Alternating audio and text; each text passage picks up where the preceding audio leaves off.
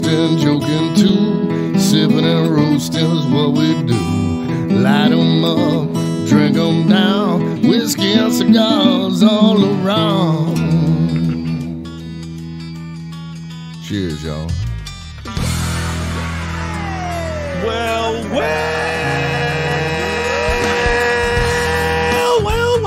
That's a party. Welcome, fellow travelers, to this edition of Smokin' and Toastin', the radio program, podcast, and video extravaganza known worldwide as Hi, Mom. Smokin' and Toastin'. It's nice to have you here with us for show number 234. Now, how about that? That's halfway to 300. We should do something special. I'm thinking, let's have some awesome bourbon from Beam Suntory. What do you think? That sounds like To celebrate riot. 234. It's show number 234. And I am excited to be just be here and be a part of it. Our guest today is Adam Harris. He is the Bourbon Vivant. I like that title. Well, thank you very much. We've had some very creative titles over the past couple of weeks. Beam Suntory seems to have a thing for titles. Yeah, you guys are pretty good believe- like that, aren't you? I believe when we first had Frank Krockenberger on the show, his exact title was Luxury Specialist. And by the way, we apologize for having Frank Krockenberger on the show, but yes, he was a luxury specialist at that time in his brilliant until he passed his career. job on to Frank. Yes, The other Frank. Yeah. We've had two Franks. Yeah, and seriously, Adam, welcome back. You've been on the show before, but it's been a very long time ago, so this is a welcome return. It's nice to be back, and especially in this numerological special. Yes, special it's a episode. very special episode. Yeah. So we plan to drink and talk about smoking. I hope that works for There's everybody. a star in alignment with something. That's right.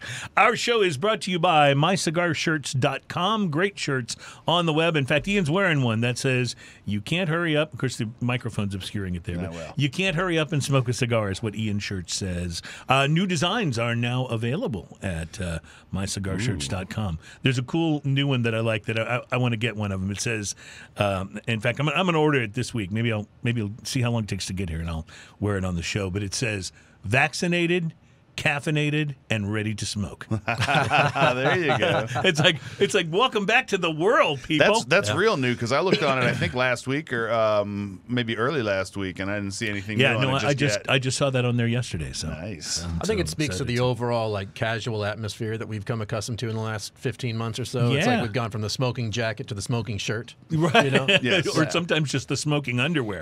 You know, seriously, there's been days. It's like if you don't have to leave the house and nobody can see you on the porch and you're not scaring anyone, go for it. No one can tell from your 32nd floor apartment That's if right. you're just in your That's shorts. Right. That's right. If you live on 32 and you're in one of the balconies next to me, sorry, dude. That was just luck of the draw.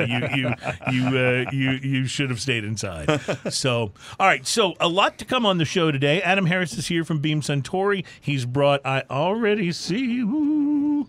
Can I just show this to the camera? I already see one of the things that he's brought, so can't wait for that. And there's some other very interesting-looking bottles there. So the Bourbon Vivant is in the house, and we will do our best not to embarrass ourselves too badly in front of him. So special thanks, by the way, to Doug Ward, the National Brand Ambassador from Whistle Pig, who was last week's guest. That was so and fun. you know, I loved Doug, and it was our first time to meet him, and he was just a very easy, fun guy to hang out and get along with.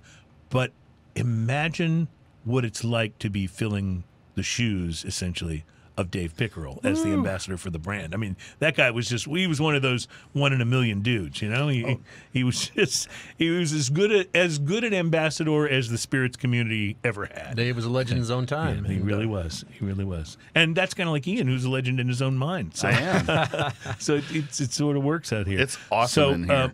Yes, it is. No place you'd rather be, right? Yes. We'll also be doing some interesting beer tasting today from Destihl Brewery in Normal, Illinois.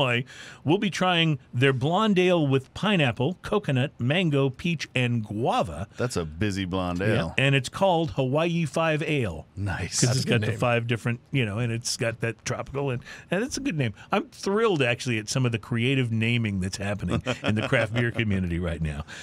Here's another one from Brewdog Brewing Company. I love them. We'll be sampling their Elvis juice.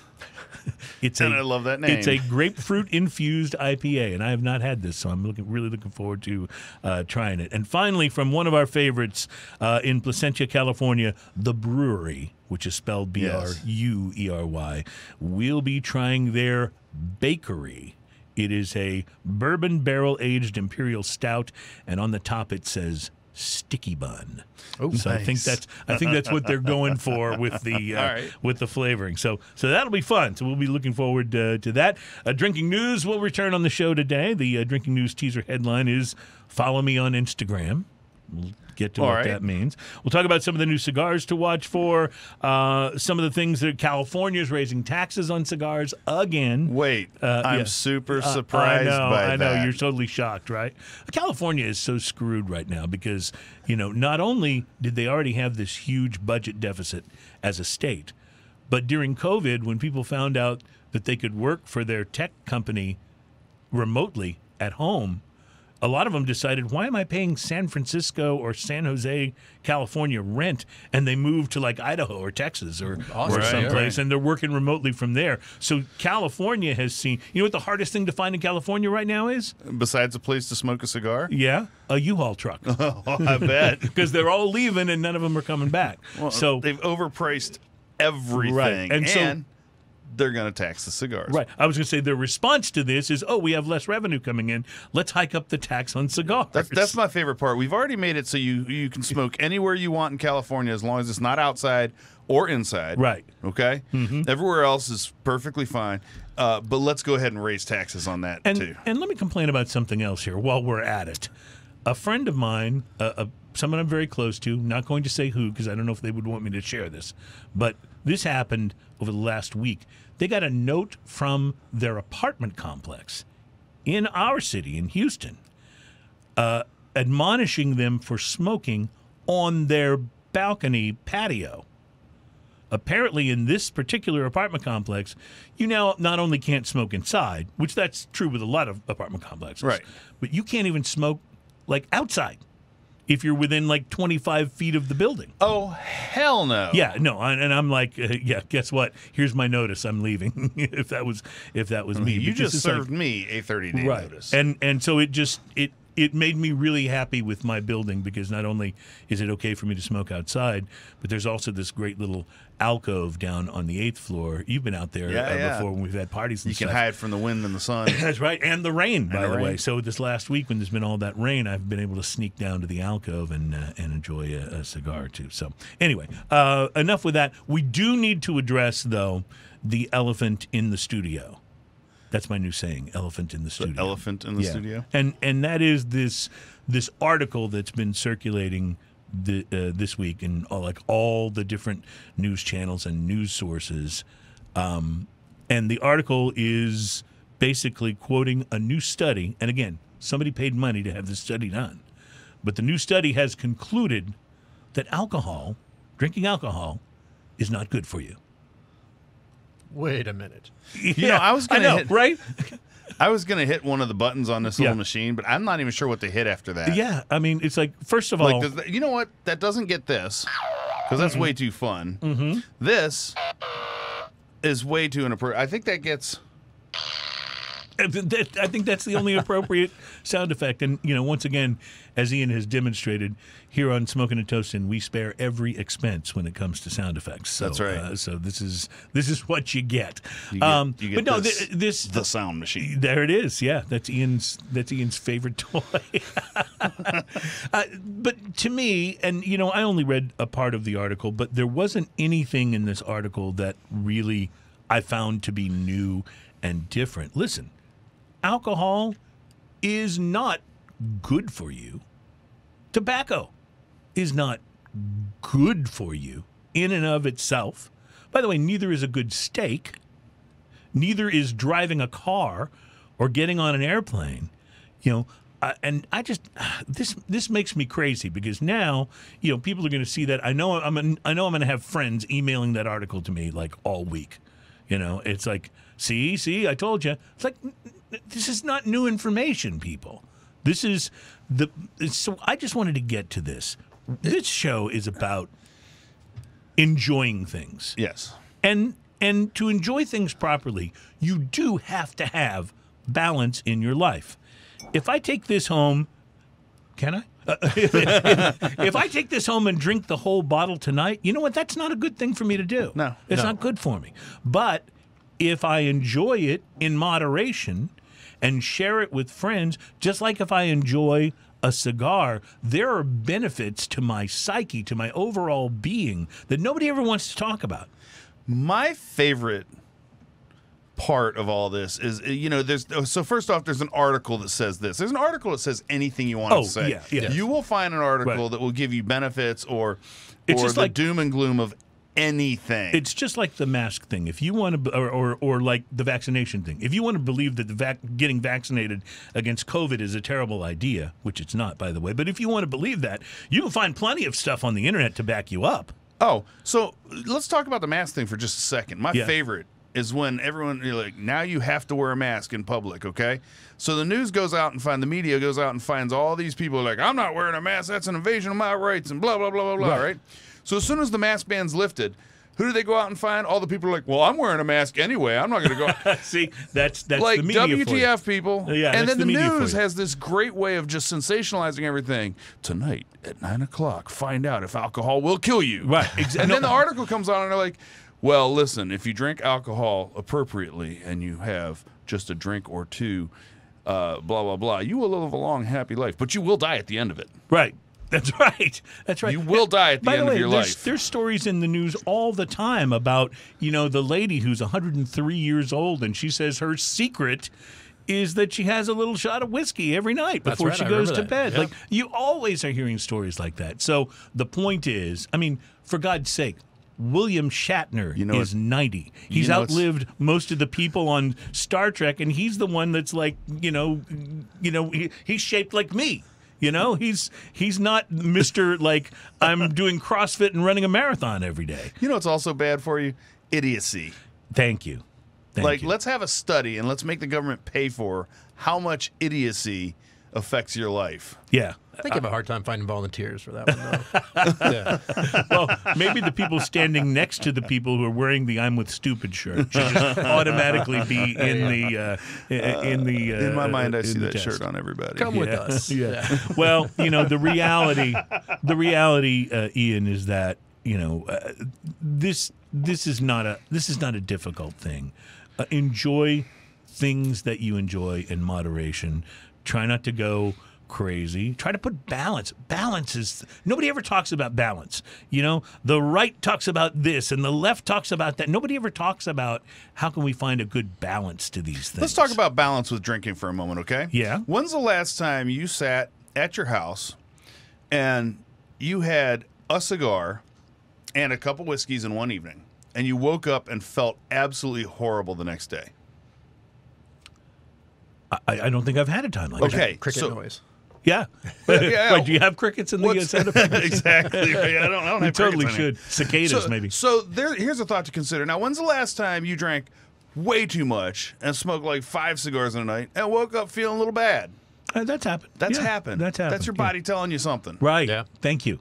Mm-hmm. So what's the right thing to do? Well, did you have fun drinking way too much and having 5 cigars? Maybe there's a balance there, too. Hey, I got a hangover. I'll get over it. I feel better about my weekend. My whole next week, I feel fine about. Right, and I won't have. And there's your mental wellness. I won't do too. that again tomorrow night. That's again. It's about finding balance, and I just think we've turned into this society that wants to find terror everywhere. Wants to find outrage everywhere. It has to.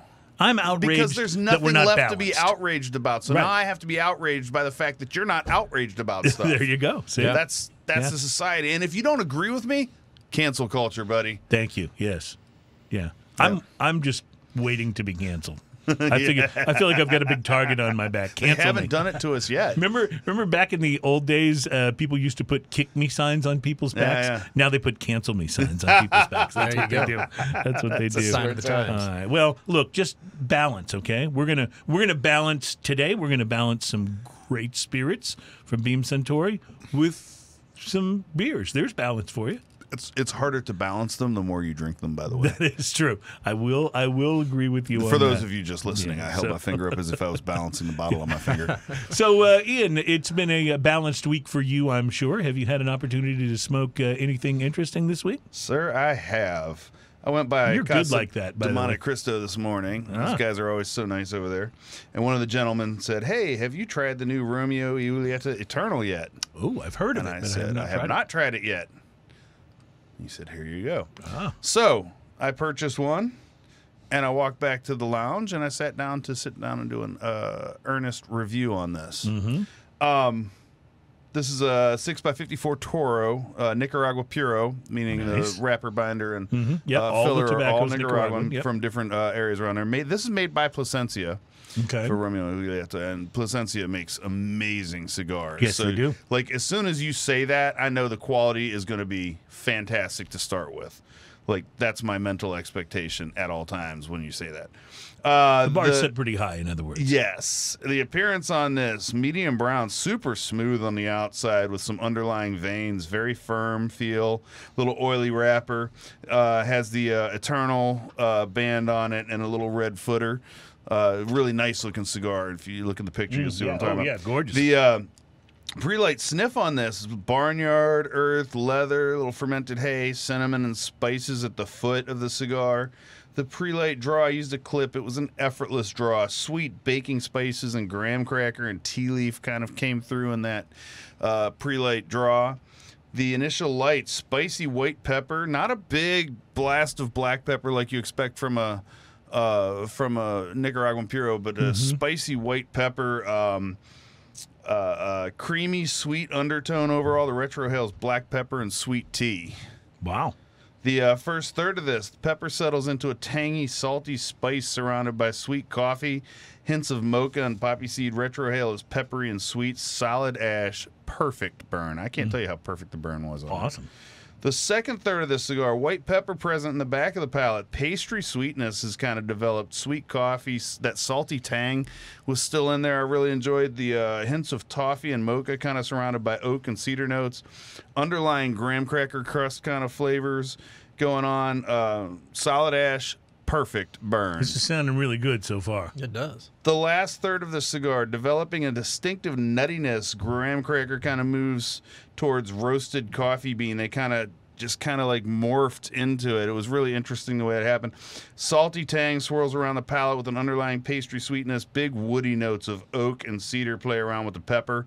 And this was getting more oaky and cedary towards the end. I'm going to buy one of these on my way home at this point. This is, Solid sounds great. ash, perfect burn, okay? Yeah, but So what'd you think about it? All that being said, Yeah. it's a $15 cigar. Well, yeah, Wow. see, so it better perform like that. Okay, I gave it a 6. Well, that's good. See, and I had an expensive cigar last week that I gave a higher than 5 rating to, and I just want to point out that's high praise. This cigar was exactly what I want. Amazing burn, complex flavors, exactly what I want in a super premium cigar. If I paid $20 for this, I would have not have batted an eye. Well, It would have see, been there you go. An easy 5, even at $20. I truly enjoyed this cigar. So at a 6, our price to quality scale, that's punching above its weight class. Right. 5 means you get exactly what you pay for. Yeah. If you get below 5, it's like it might still be a good cigar, but maybe a little overpriced. If you get above that, that means whatever price you paid, it would have been worth more, or it's better than the price you paid. And I give it a solid 6 on that. Awesome. Buy these. They're $15 each. They're not a lawnmower cigar, No. Yeah. But man, the complexity of flavors, I can't rave about it enough. I was super happy. Love it. That's awesome. They're really, the guys at their parent company have really kind of stepped up their game by collaborating with Placentia and AJ Fernandez and some of the other companies that are known for being really great boutique blenders and bringing creations of theirs into the Monte Cristo line or the Oe de Monterey line or the Romeo and Julieta line. Yeah. So it's really cool. And this that is they've not done that. this is a medium cigar, medium strength. So if you like light cigars, light flavored cigars, I would say don't be afraid to try this. It's complex enough to keep your attention. It's not so peppery that it's distracting, and it's got tons of sweetness all the way through it. Awesome. All right, we're going to take a break. When we come back, I'll tell you about the cigar that I smoked this week. I found it very interesting, and we'll begin our tasting. We have some beer to taste. As I mentioned, the Hawaii 5 Ale will be up first for us. And, Adam, you can take a look at what you've got and decide where we go first on your tasting list here. So I love seeing that many bottles. That makes me happy, And that's the other thing that people aren't reading into this whole thing about whether things are good for you or bad for you. I just look at those bottles and I get happy. And that happiness is a wonderful thing that is better for your body and spirit than anything. Like, being happy is the greatest thing ever. This is a job that I never wake up in the morning thinking to myself, man, I don't want to go to work today. Oh, damn, I got to go into the studio. Damn, we got to take a break. We'll be right back at Smoking and Toasting, show number 234, as we talk about balancing your life and Beam Suntory Spirits with Adam Harris. We'll be right back. Super excited.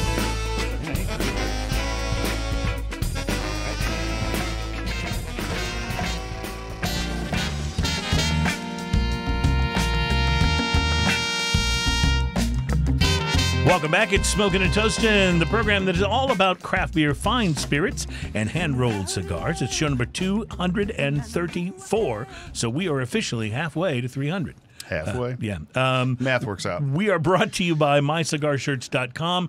Great shirts for cigar lovers and the people who love them on the web. Ian's wearing one that says you can't hurry up and smoke a cigar. That sounds like something I'd say. A phrase that you've heard before if you've been here on the show. And so they have great stuff, and the shirts are awesome and soft and will last too. And yeah, it's a super comfy shirt. MyCigarShirts.com, because cigars. Yes, sir.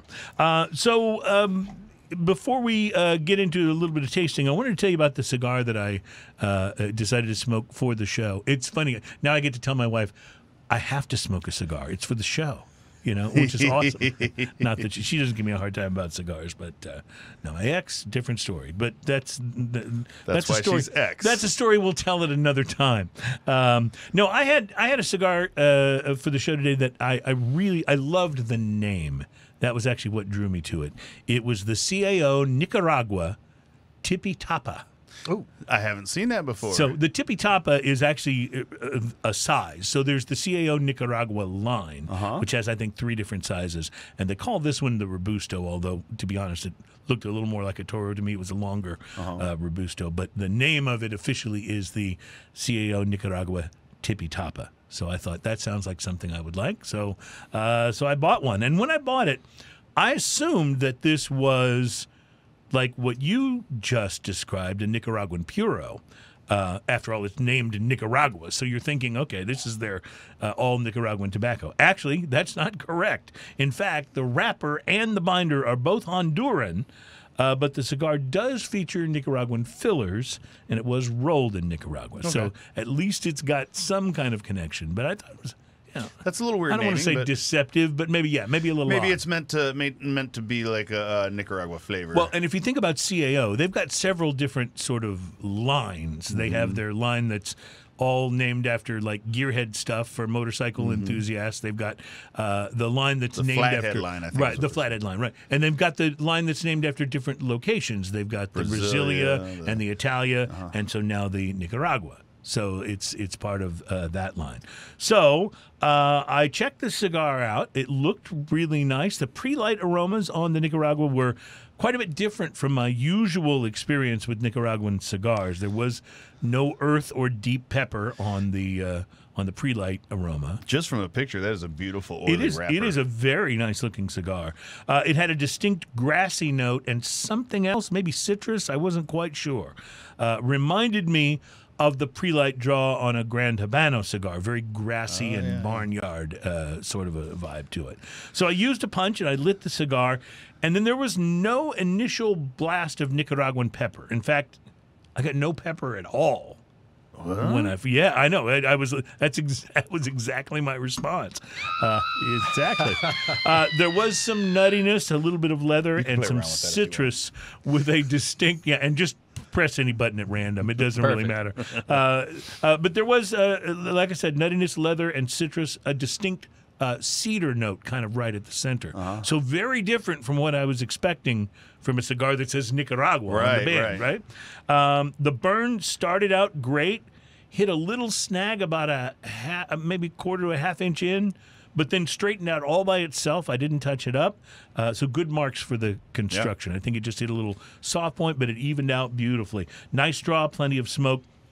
The cigar opened up a little from the flavor standpoint by the second third. I started to get this nice creaminess that kept the cigar fairly mellow, and a note of baked bread emerged that dominated for a good while. Have you ever driven by like the Sunbeam Bakery or the Buttercrust Bakery with your windows down when they're making the bread? That aroma. That's what I was getting, and it's awesome. It's like, it smells so good. That whole intersection in Houston smells so good. If you're going by there, make sure to put your windows down because you want to enjoy that.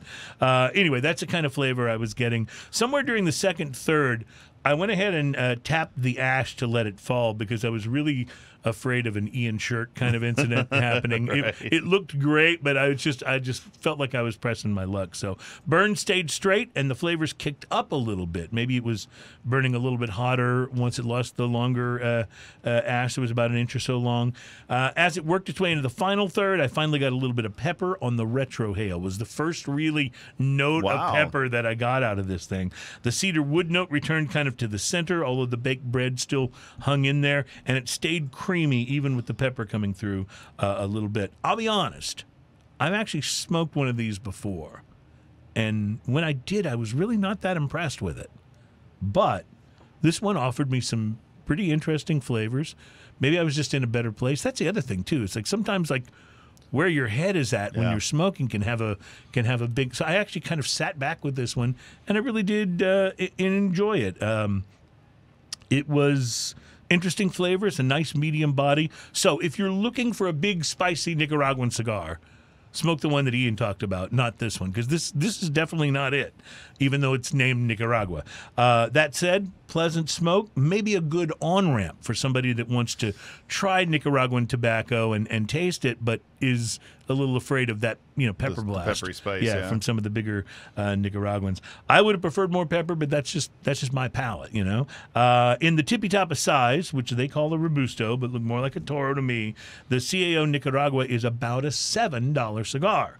And at that price point, I give it a 5, price to quality. He's catching on. Yep, that's very good. You actually it took Ian maybe 3, 4, 5 shows to ever get the right sound effect that he was going for, and you got it right there. I was just waiting in the wings. I recommend this, maybe not for serious Nicaraguan tobacco lovers, but for anybody else, or if you want to change something a little different. So the CAO Nicaragua. Inappropriately named size. Yes. But good cigar. Yeah. Enjoyable enough. So that's my report, and I'm sticking to it. Welcome to the show, ladies and gentlemen. 234 is here, and Adam Harris, the Bourbon Vivant from Beam Suntory, is in the studio. Now, Beam Suntory, that means something to Ian and myself because we, spend time, dealing with spirits and doing stuff a lot.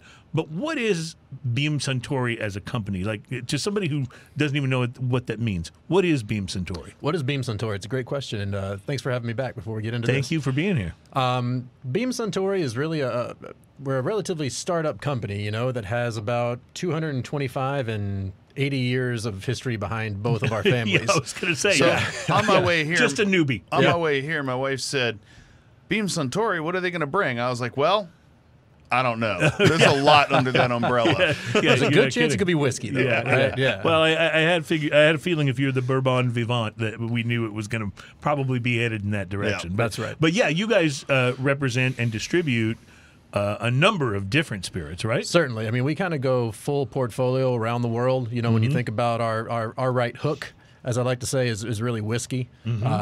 Being Beam and being Suntory with the Tory family, of course. We've got our strengths, which are American whiskey and Japanese whiskey, and then we kind of fill all the gaps in between Canada, Ireland, Scotland.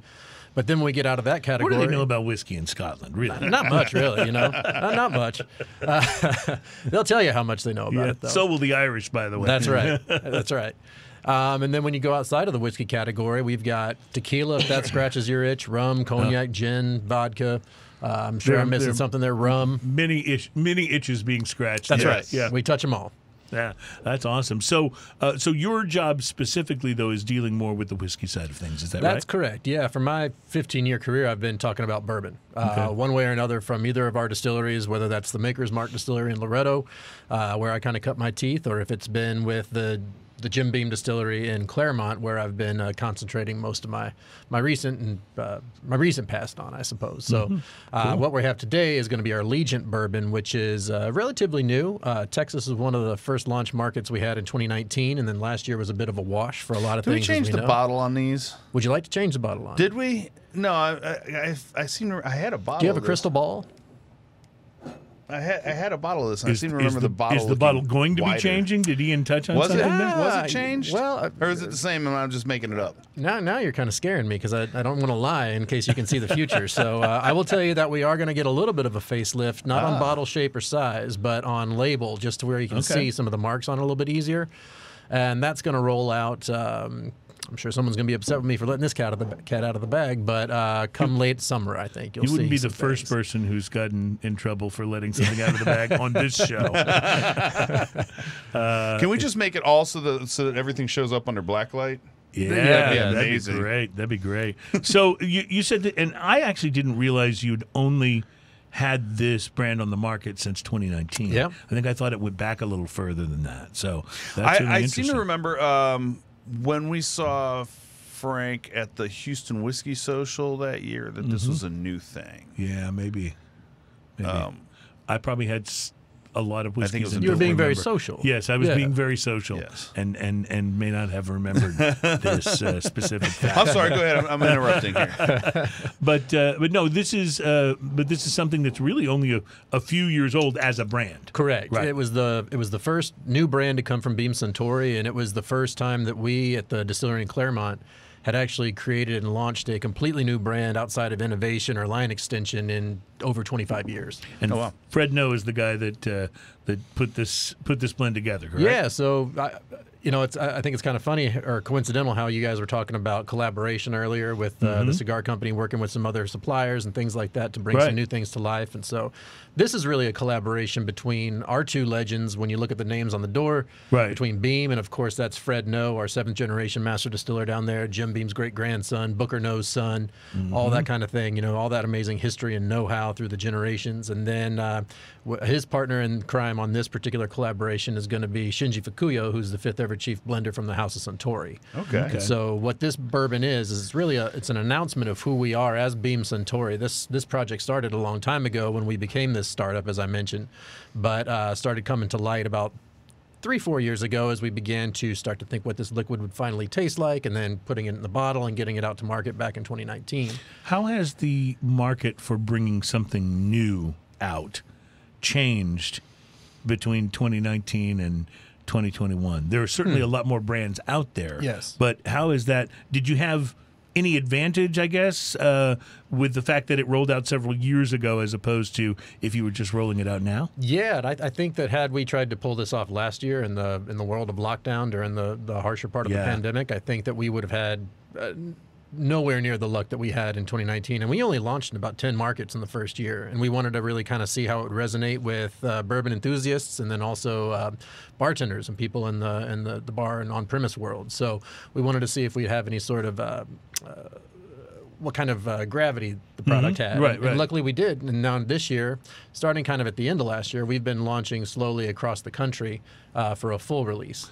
And so I think seeding it was really important because, again, going off and doing something completely different and doing something new and unique, we really wanted to make sure that the story had connectivity and that people gravitated towards it. And of course, we wanted to make sure that people liked the whiskey. Right. That was the most important part. How important is the bartender part of it, getting bartenders to kind of buy in and recommend? I have a feeling people may not realize what a big deal that is. That's got to incredibly be such a important thing. huge introductory market. Like Right. when a bartender says, "Hey, I recommend this," That's right. you'll start remembering that as Well, a consumer. Our good friend Docs, who works for the Pierre Ferrand Plantation, Company and Pierre Plantation Ferrand, Rum, they've sold cases of the pineapple rum because a bartender recommended it to my wife one day. Yeah. Yep. She'd never had it before. She was on a girls' night, and she mentioned that she liked rum, and the bartender said, "Have you tried this?" And recommended that she try a shot of it, and it became her favorite, and we are never without it at our house now. Yep. And so something like that from a bartender can really be, but you're also really competing with a lot of products for that bartender's attention. That's right. And that's why you've got to rely on the quality of your product. We can tell a true story, and that true story can be great, and we can put all the bells and whistles behind it and offer support. But if you don't like it as a bartender, at the end of the day, you're not going to recommend it. If you're not comfortable working with it, if you're not comfortable within your own morality to genuinely recommend it, then it's just not going to fly. Well, bartender is a salesperson, and we sell what we like as a. If you're a salesperson, but I think most bartenders, at least the ones that I know, and I know a few bartenders, but I think that most of the ones that I know are just not the type that would recommend something if they didn't buy into it themselves. Right. Correct. They might recommend something if you say you like something else that isn't one of their favorites or whatever. They might steer you in the direction they think that you're wanting to go. But if they're going to say, "Have you tried this?" and really give you a path to something new, I think it has a tendency. I don't know. Most of the ones that I know are pretty straightforward. You know what I mean? Yeah.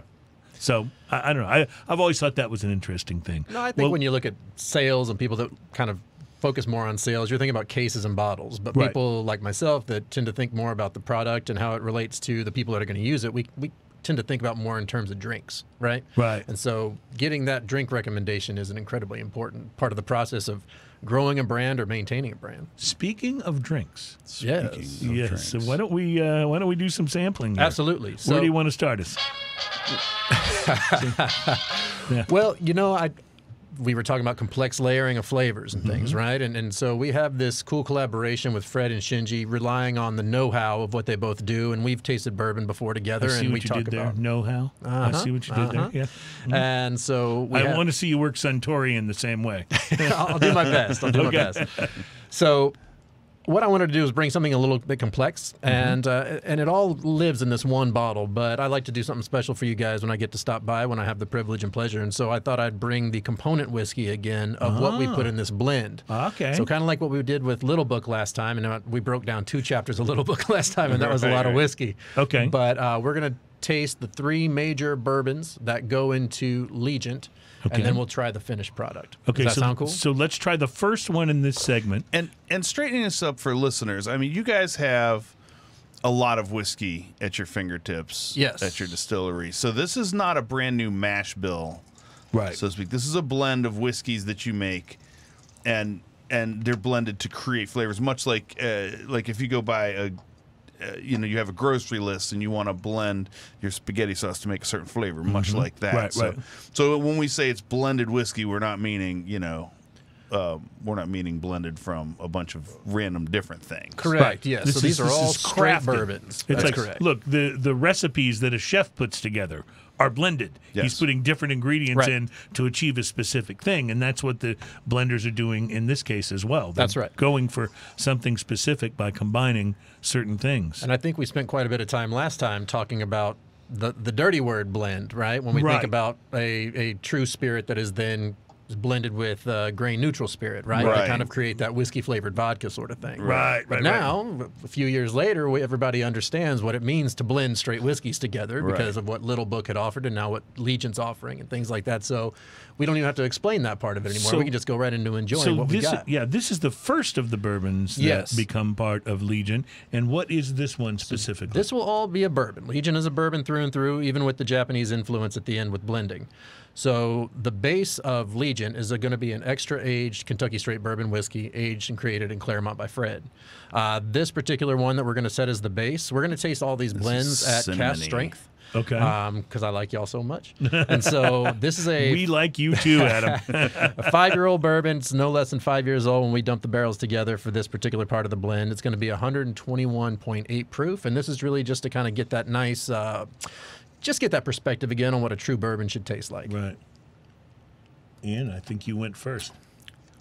So on the nose, this is a cinnamon bomb. Right. Like right up to the nose. It's absolute cinnamon with a hint of vanilla and a little kind of underlying chocolatey kind of thing going on.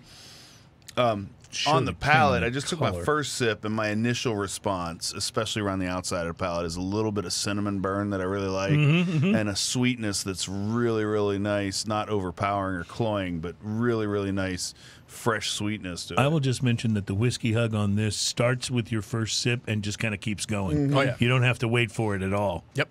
Nor does it start and go away. It stays with you for a little No, while. this one's present the entire time. for sure. This is really interesting. The very aftertaste and retrohale on this are so like chocolate cake, like cake batter kind of thing with some cinnamon going. It's really interesting. There's a real cinnamon presence for sure, which you do find in a lot of bourbon, but it's pretty prominent. No, here. this is a hit you over the head with a cinnamon stick kind of cinnamon presence. Which I like, by the way. I think it's one of the more pleasant flavors in bourbon. Is that cinnamon? I'm waiting for flavor. him to say, "No, actually, that's dandelion." No, you're absolutely right, and it's that authentic cinnamon stick too, right? It's not going to the baking. Right. It's not going to the baking shelf and pulling out the powdered cinnamon. It is that true. Right. It's cinnamon like cinnamon stick. stick, Right, like, exactly. like you might have in a hot toddy or whatever. Yeah, exactly, exactly. But I do think too, once you kind of dig past that cinnamon note, and both the aroma and the flavor, the sweet that just keeps delivering and developing is really, really nice. And again, you're getting this at cast strength unfiltered, so the way that it would be kind of the way it represents in the bottle wouldn't necessarily be this potent. It's, Right. it's Yeah. really Strong, sure. interesting too, because this is not like a big whiskey with a lot of oil in it either, so it's not lingering around it's not lingering and really spreading across the palate in such a cloying No, way. you're right. It's more direct. It's very direct, and you're right. The whiskey hug is there from the beginning to the end, but it's not distracting to the flavors. It's part of what it's all about, actually. I would Very good. Now, drink this now just this like- isn't something that people can go and buy individually on its own, right? No, this is just for conversational purposes. Right. So this is part of where the blend comes from, and we'll be trying more of those parts of the blend. And we got a beer, which we'll get to in the next segment. So thank you for joining us for show number 234 of Smokin' and Toastin' with Adam from Beam Suntory in the studio as we deconstruct legend. I love the deconstructions.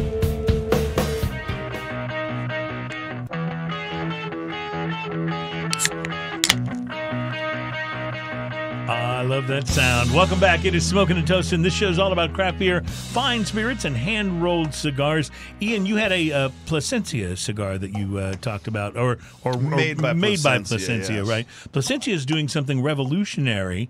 They are going to embed a smart chip technology in their cigar bands. This is all happening with a new distinctly pressed smoke that Placentia is offering called the Almafuerte Sixto. It's the Colorado Claro. Now, you've had the Almafuerte before. I love the Almafuerte. and that's That is good stuff. So good. So now they're putting embedding the bits of a chip inside the band so that you scan it with your phone. If you have the app on your phone, it will scan it automatically, and it'll give you details and information. Need one more.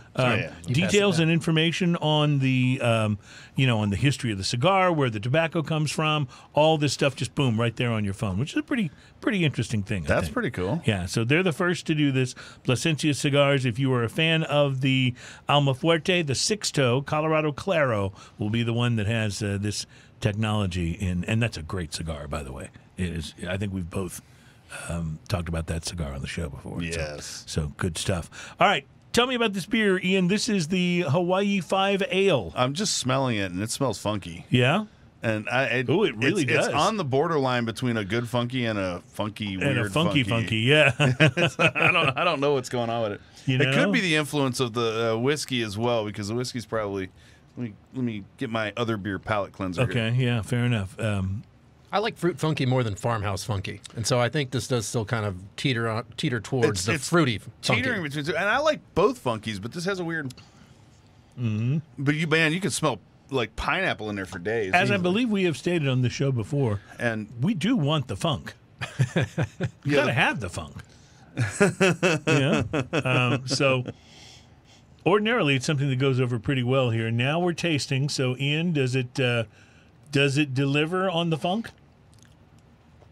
the flavor's different than the nose. It sure is. And it's actually quite delightful. It's sweeter than, you are, from the nose, you are sort of being promised. Have you ever had this danker, funkier thing? Yeah. Have you ever and had it's not that at all on like the pineapple juice with a little carbonation in it? Yes. Delicious. There's drinks that are like that's quite good. Yeah.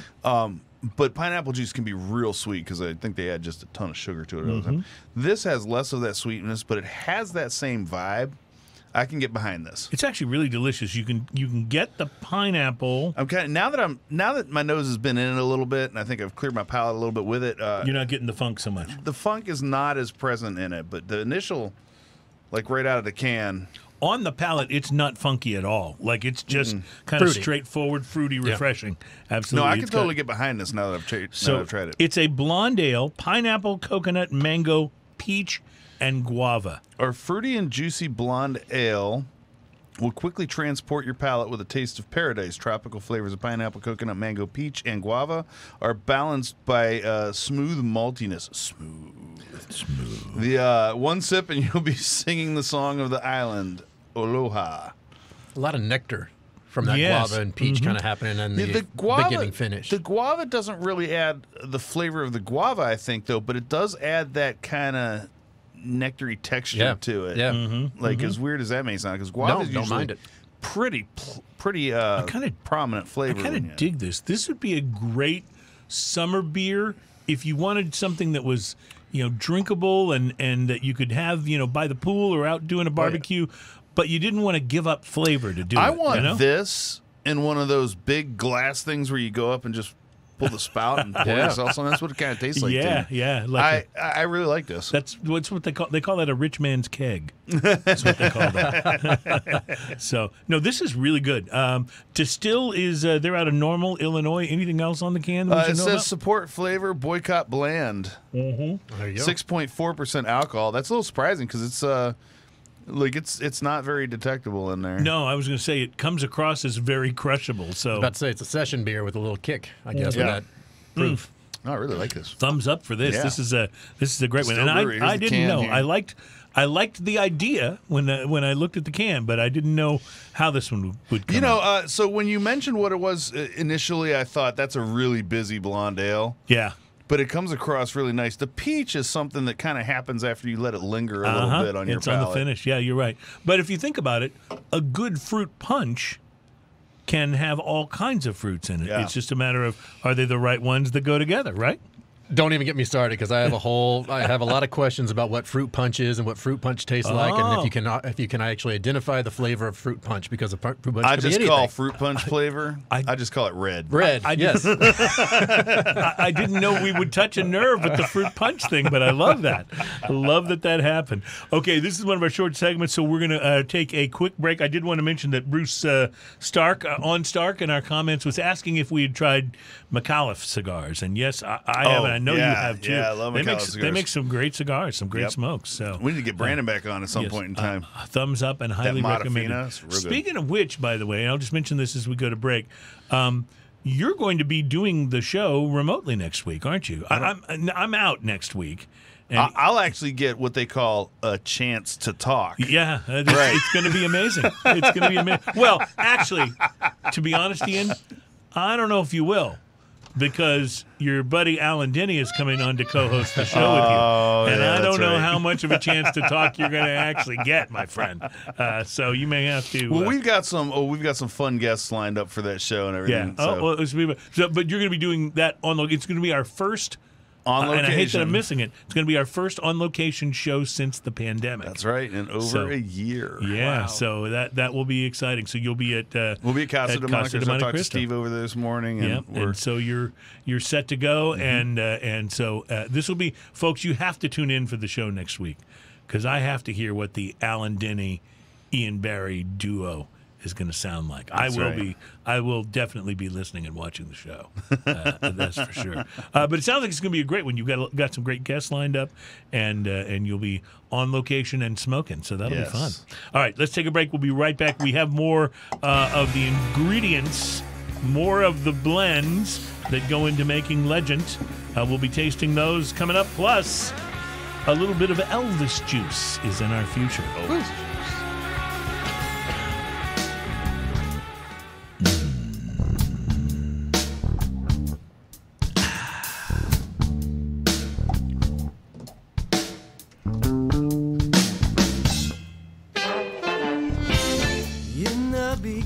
Welcome back. It's Smoking and Toasting. I always look forward to Thursdays so much. I love doing the show. It's just like it's like the high point of my week, I think.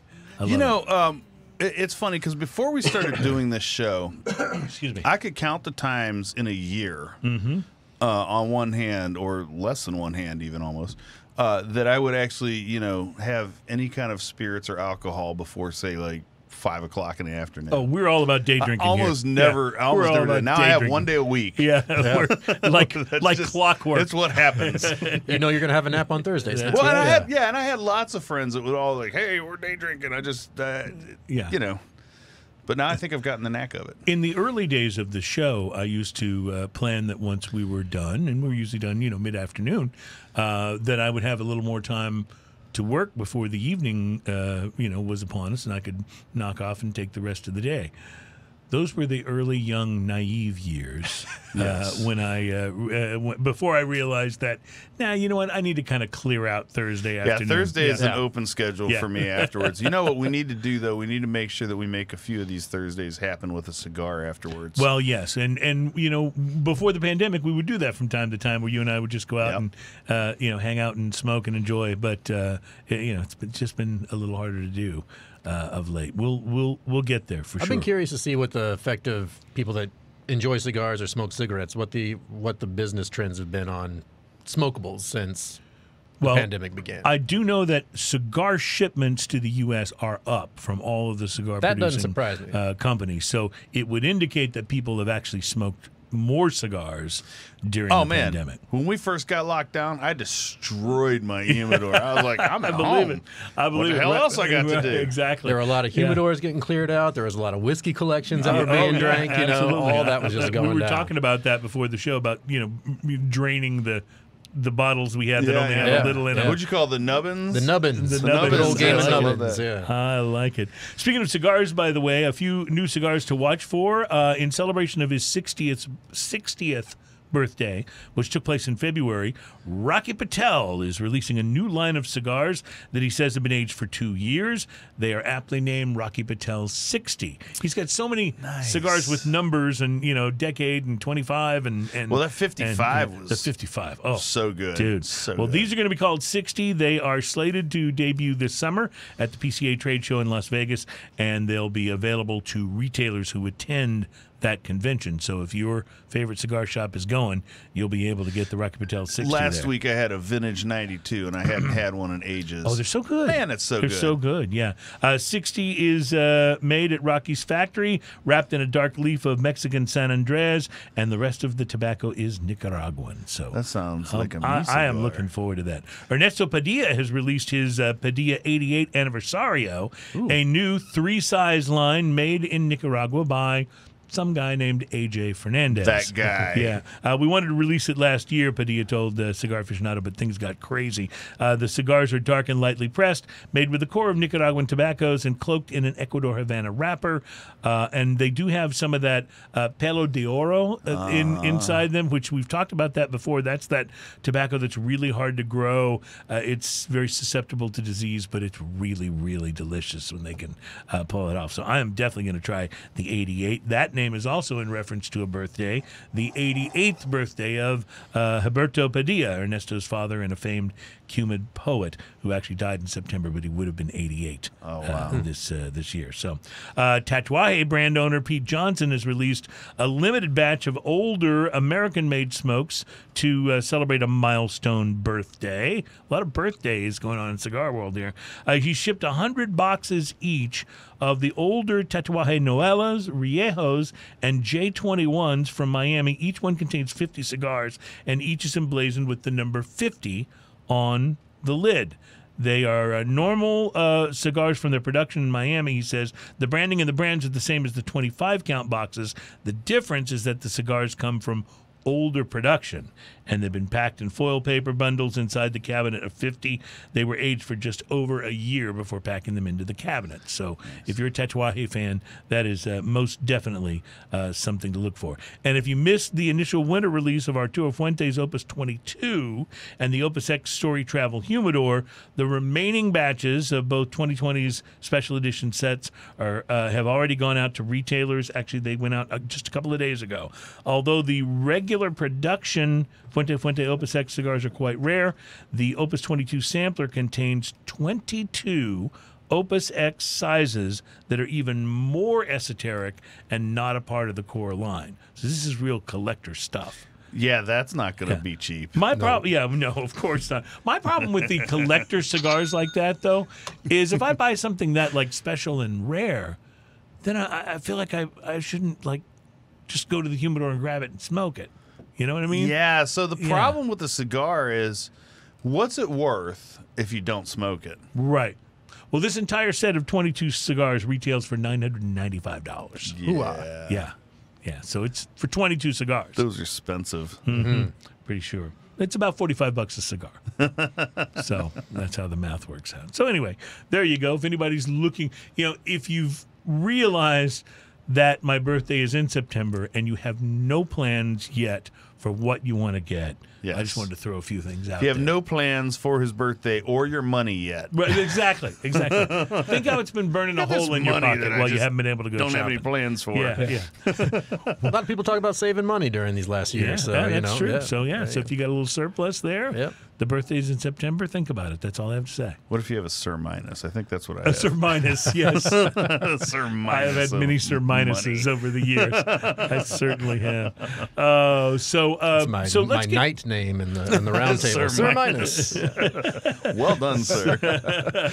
So my name is Inigo Montoya. Became my father. Prepare to die. Stop saying that. Let's go back to the ingredients that make up Legend. Yes. We tried the first one, cinnamon bomb, and so now where are we going second? So what we're going to do now is we're going to start talking about how Legend or Legend? It's Legend, but I do like to give a little leeway because sometimes it's just not the easiest word to say. Legend. Well, think Legion instead of legend or allegiance. Where does the name come from? Well, you didn't look it up in the dictionary, did you? I didn't. No, because you can't find it. It doesn't exist in the dictionary. I was going to say, I think I tried searching it and nothing. We made it up. A Shakespearean invention. That's right. See, I love made-up words. I do, too. I think they're the coolest thing ever. We pulled it from the ether. It's hard to. I've tried making up words, and then I've found out that they actually already existed. I've created 2 words in my life. One was fedorka, which is any hat worn outside or worn inside. Oh, good. I like that. Fedorka. So mostly behind a bar. Yeah, right. And then I've seen that. Yep. And then suxedo, which is a cheap tuxedo. Cheap tuxedo. Tuxedo, nice. I can see you walking into Al's formal wear. You guys have any tuxedos? Yeah, exactly. How much for that tuxedo in the window, right? I love it. That's good. See, you came prepared today. I appreciate that. This is vastly different. Oh yes. So now we're gonna. Sure is. Yep. Now we're talking about some like mineral water and some real sort of maple vanilla type of flavors. It's got a fruity kind of thing going on. I'm going to lean in on that fruit note. So this is that same bourbon, but what we're going to do is we're going to take that, extra aged bourbon that we started with, but now we're going to put it in an X red wine cask. So this is the same distillate. Same distillate, same bourbon. Just aged differently. Finished differently. Yep. So we're going to take it at that age profile that we just tried, and we're going to let that finish for 1 to 2 full summers in Kentucky in a red wine barrel. Ooh, so we're talking about. This is good. It's got a little bit of a. It's got a little bit of a unrefined character to it, in kind of a good way. So do I, by the way. And, and that's something. It's in good company right now. Yeah, right? Yeah. It's got a little bit of an unrefined character to it, and it does kind of bludgeon you a little bit with that wine cask, but in the best possible way. Yeah. Please bludgeon me with your wine cask.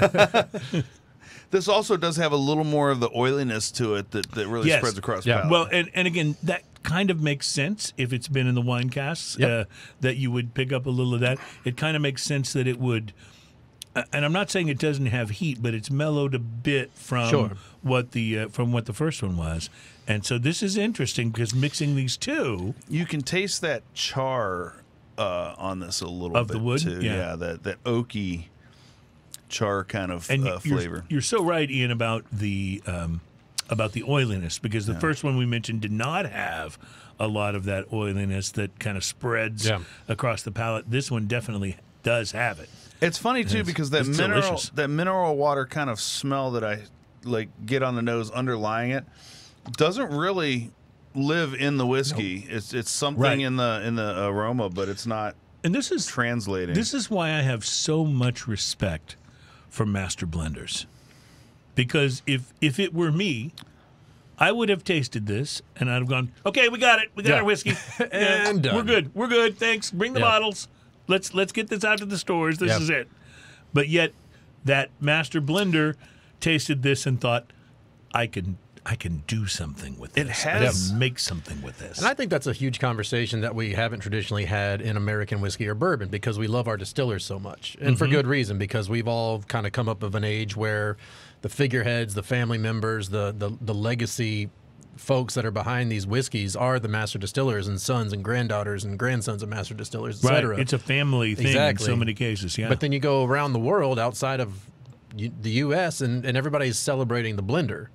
And we haven't necessarily done now we're starting to shine a light on the blender in the U.S. a little bit. Now, understanding that Shinji is Japanese, of course, from the House of Suntory. But when you think about what Freddie's done with Little Book, and when you think about what other people are kind of following suit with across the industry now that blending has become this category to explore, I think that we do have the opportunity to shine a light on the blending process in the U.S. Please. Challenge us. After we try the Legent, and we understand what these three components create, can we try, each one of us, to try and blend these three into a single cup?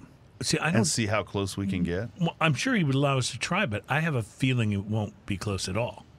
We'll need some water, because we're doing these at cast strength, because I want you guys, knowing how well your palates work, I wanted y'all to try it at full flavor before we get into the 94 proof bottle. We've managed to make him think our palates work. That's y'all have great palates. We've accomplished something here, Ian. I love hearing you guys talk about stuff. Well, this is really it's a really cool idea, and if you'll allow us to, I'd love to try.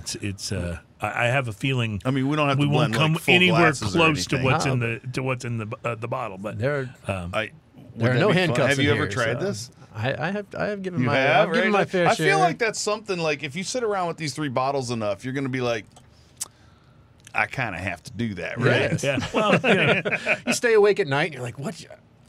Okay, I need to tweak it like this, and then you get up and you go to the little bottles and you start blending again. You know, you're sitting on your couch. You've watched the latest available episode of Mare of Easttown or whatever you're watching, and you're like, oh, what should I do now? Oh yeah, I know. I'll blend some whiskey. I mean, you got to get good at it somehow. Yeah, that's right. And these blenders, how did they get so good? I've been to pipe tobacco blending events. Right, and you came up with some tobacco you like. Yes, that you blended, get right? some component tobaccos and you blend them to create some of the similar profiles to what you would buy. I'm a big fan of the Judge from the Briar Club. I like the Judge. Yeah. See, I get the accountant there all the time. The accountant is also good. Yeah, that's kind of my go-to. Yeah. I learned how to blend. The Judge is a little more English, right? Yes, a little bit, but I learned how to blend Diet Dr. Pepper and Kraken spiced rum. Yes, I got really good at that. In fact, I got so good at it that I enjoyed it for an entire evening about 2 years ago, and I haven't reblended it since. Because you perfected it. Yeah, that was one of those, as Ian was describing earlier in the show, one of those times when you wake up the next day and you go, okay, I don't need to do that again for a while. That wasn't good for me. Yeah. But your body will tell you. Boy, was it easy to drink, I'll tell you. So, no, this is great. And I truly would have thrown my hands up and said, we're done. And when you got to this, because this is that good. To me, I lean in with the fruit notes, as you mentioned. I think that there's a lot of like ripe red round fruits. I get a lot of currants, something that's got a little tartness to it and that acidity. And that acidity is going to come through in the final blend, which is going to be really, really There's a very dry oakiness to that, too, that is right. Well, like you said, it's got even a little bit of the char that you can almost detect, which it is a very good thing, by the way. It might that's sound balance, like a negative, right? but That's balance to kind of go with the theme from earlier. That's the theme of the show today. Speaking of balance, how balanced can you be if your name of your beer is Elvis Juice? This is a grapefruit infused IPA, which is probably going to blow an enormous hole in our palates after tasting the subtlety of this whiskey. But didn't you kind of want this to be fried banana peanut butter sandwich flavored? Well, we've had some other Elvis named beers that have gone that direction, that peanut butter and nanner sort of direction. Wow, look at the color. The way it pours out is a little... Brewdog is such an interesting brewery because they are... I've always felt like they were very experimental before this sort of latest trend of breweries, trying, very limited release beers and stuff. Brewdog always seemed like a very experimental brewery, even going back, 3, 4, 5 years. And trendsetters for sure. And we haven't had one of their beers on in a long time, so it's been a while. I feel like I'm riding a great wrong. Brewdog also made that. You remember that? Oh, wow. Okay, so before even that, I love the color of this beer. Yeah, absolutely. Oh my gosh. Yeah, so I did a wow too because of all of the grapefruit infused and grapefruit added beers that we've had, and I love grapefruit IPAs. I've never had one that on the nose had this much grapefruit. And I think it's worth acknowledging for your national global audience that we live in a place where one knows grapefruit. So a couple quick things. Sure, first off, in the comments, Alan Denny posted, well, and he says, I've been practicing. So is he going to do the well next week in my absence? Yes, he has been practicing. He's expressed to me that he wants to do that. So I want to point out that's a reason for people to tune in all by itself, right? I haven't even tried this yet, but what I find amusing about this is there's so many grapefruit IPAs that don't actually have grapefruit; they just have the hops. It's very grapefruity. Right, that's very grapefruity. Yes, and Brewdog just said, you know what? Hell with it, grapefruit. Yep. Well, and we've talked about this on the show before, but and I don't know this for a fact, but I have been told, and my understanding is that Karbach Brewery here in Houston, which had Something and Bright? What is the... This is Big and Bright. Big and Bright. They did their Big and Bright IPA. What I have been told, maybe we'll have to ask them if this is true, I don't know if they'd admit it, is that when they were acquired by Anheuser-Busch, that one of the first things that AB told them was, don't use so much grapefruit in the Big and Bright. You know what else AB and InBev they backed told it off, them? and it's not as good now. Stop making Sympathy for the Lager, which is a really huge mistake. Brilliant beer. Yeah. I'm still have you tried hopeful this? They'll bring it back. I have, and I love it. This is brilliant. It is. It's now I love grapefruit and I love IPA, but they don't. Yeah. You said it, buddy. Dude, he's picked this up so much faster than you did. This is one of the best pairings of IPA and grapefruit I've ever had. This is delicious. so multi-round. Yet IPA, it's super hard to even explain. Go Brewdog. Like, holy cow, this might be one of the best IPAs I've had. I would agree. This is jumping right up into my top end. Like IPAs. great time. And I'm an IPA guy, but, I try a lot of different ones. A lot of them, going the citrus route with the hops, and they're very juicy, and I love that style and everything. But this has, strangely enough, because it's grapefruit, it has none of that bitterness to it. Well, IPAs, to me, did what alternative music did to pop music in the 90s. It just kind of all became the same thing after a while. Mm-hmm. And I like to think that when you have something this exceptional, this is an outstanding beer. Are you telling me the Verve Pipe wasn't a really groundbreaking original band? Is that what you're getting at? Okay, can you name more than one song by them? The Freshmen and... Oh, crap. Can you name more than one Iron Maiden song? Well, yeah. Of course. See? Of course my point I is name now a lot made. of Iron Maiden songs. You need a list? Yeah. All right. But that's a good point. But, no, you're right. The juicy, hazy IPA almost became like a stereotype, a sort of a thing that, okay, everybody's doing one. Some of them are great. Some of them are okay. In general, I like the style, but this stands out to me. This is why you're happy that people aren't doing. just did to juicy IPAs what Herbie Hancock likes to do to jazz. Okay. He sees what's happening, and then about every 10 years he comes in and lays down an album that makes you go WTF and does it better than everybody. Oh, by the way, these guys just did that with this beer. This is amazing. I think that means you need a Watermelon Man IPA. That's coming right. up, right? Yeah. Bruce Stark mentioned in the comments, by the way, you said WTF, that if you look at the calendar, MT is Monday and Tuesday, and after that it's WTF. So we can always count on Mr. On Stark for a nice little addition to the show there somewhere. Well, I think when everybody stopped trying to have bigger hops than the next guy, I feel like this is where this is a perfect place for that to settle. And I love big hoppy beers, but this to me is so much more well crafted. Yeah, it's just wow. A Brewdog. I am. If you had that bitterness, you wouldn't be able to have that flavor. I did. I bought that at Specs. I'm nice. going to Specs. Yeah. This is fantastic. It That's really a buy. is. It really is. So So 6.5% malt beverage with natural flavors. Columbus, Ohio. According to the Surgeon General, women should not drink alcoholic beverages. yeah, It's like the same person writes all of I these. know. It's like they got to get an original copyright. United we stand. It's like it's a government agency or something, right? Yeah. United we stand for better beer. Fiercely defiant and independent. Well, I'll just mention this. We talked about this on the show before, but smoking and toasting directly influencing sales. And here's another example of that because both Ian and I are going and buying some of this Brewdog Elvis juice on our way home. This is outstanding. Yeah, really is, really is. And I'll just mention I'm the IPA guy, so for you to rave that way about an IPA is really something. This is literally one of the best IPAs we've ever had on the show. And we've had some good at ones. 200. We've had Ghost in the Machine. We've had Lone Pint Yellow Rose. I mean, those are exceptional IPAs. See, and the thing is, it's hard. Like this, Ghost in the Machine is definitely on that list. Mm-hmm. You put this and Ghost in the Machine right next to each other, and I'm going to have a real hard time picking. Yeah.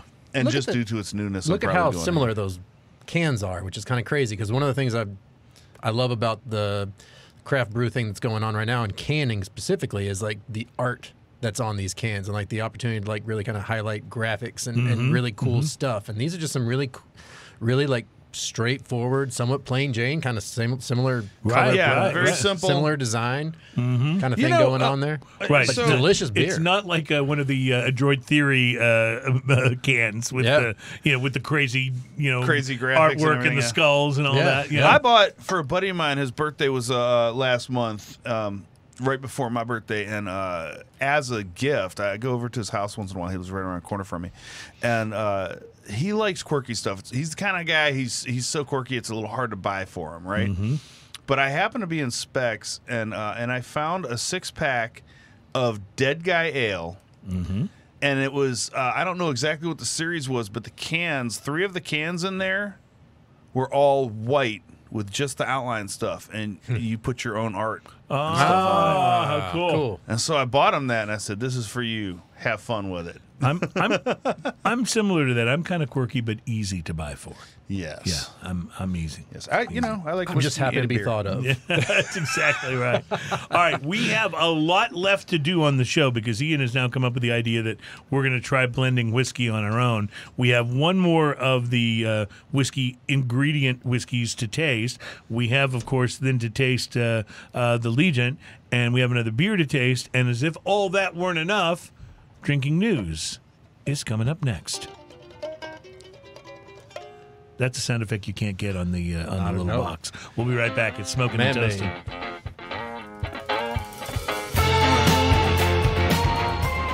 Welcome back. It's Smoking and Toasting. I don't even have my headphones on. How late was I?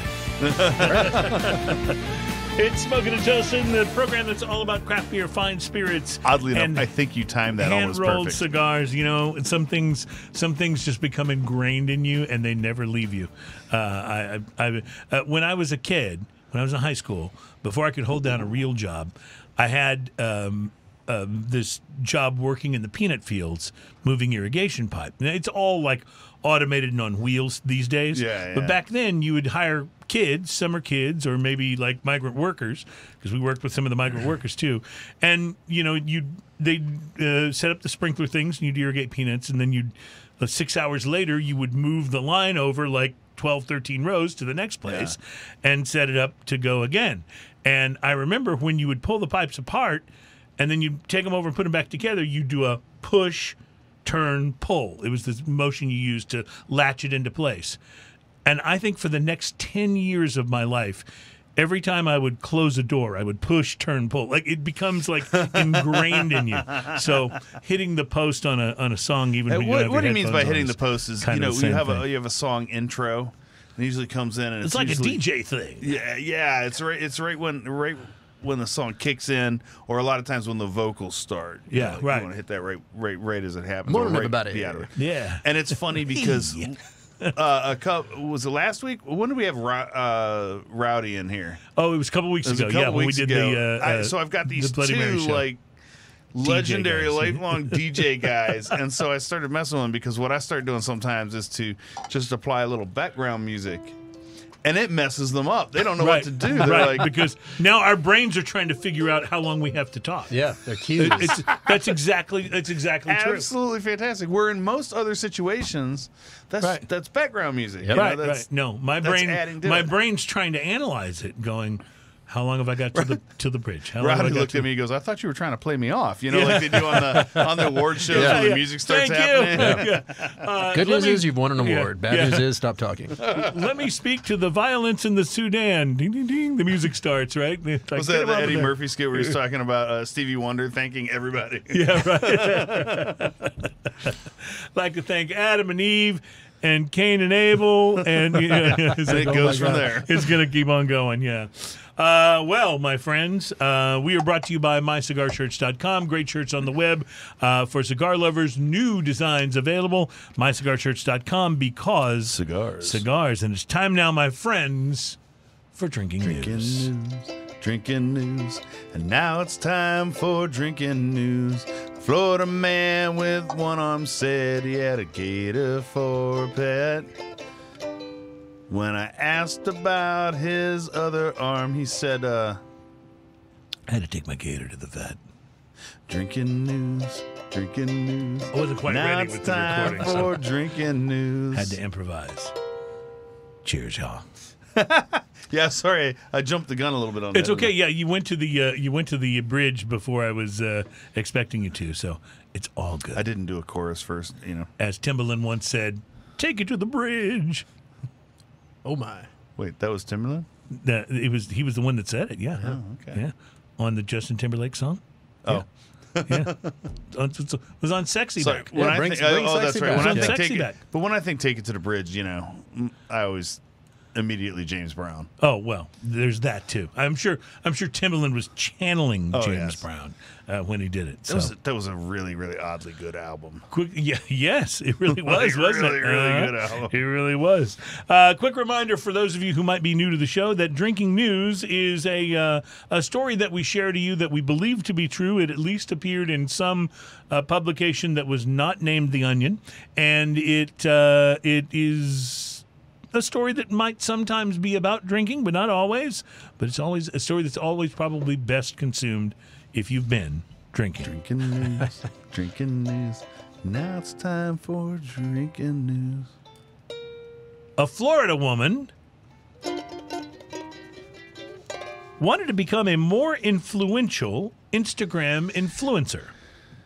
So she decided to promote her Instagram account by sneaking into a local high school and posing as a student, according to police. 28-year-old. I can't see anything going wrong with. Did you just say 28-year-old? I can't see anything going wrong with that. 28-year-old Audrey Nicole Francis Queenie is now facing charges of burglary, educational institution interference, and resisting an officer after police said she, quote, blended in with students, end quote, and nonchalantly walked into American Senior High School in Hialeah, Florida last week, according to a police report that was obtained by Oxygen.com. To carry out the ruse, Miami-Dade police said the 28-year-old woman donned clothes similar to the high school students, carried a book bag, and entered the school holding a skateboard and carrying a painting. Is that what kids do now? I mean, I know I'm out of touch with Wow. the. I just with randomly the carry youth. paintings around. Yeah, but Yeah. do they carry skateboards and paintings? Is that what they do? Get with it, Pops. After successfully gaining entry, police say she walked through the halls, handing out flyers promoting her Instagram account and asking students to follow her on social media. One student told a local TV station that she'd been recording video and showing off her Instagram account, which featured videos and images of her wearing a red devil's mask. Wow. It's crazy, the student said. It's very creepy.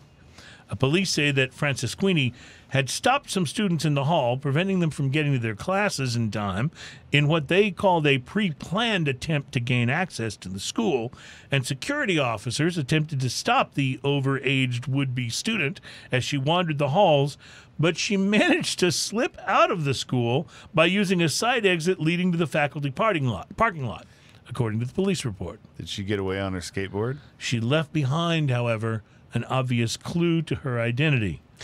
The flyers she'd been passing out had listed her Instagram handle and account. So police tracked her.